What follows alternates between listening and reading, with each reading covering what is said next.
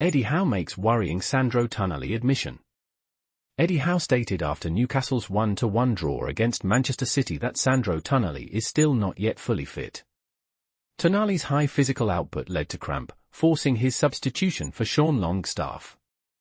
Despite the draw, Newcastle's Joelinton dominated the midfield, and the team will take confidence into upcoming games against Everton and Brighton. Howe acknowledged Tonali's need for more fitness work to reach his best. Please subscribe to my channel.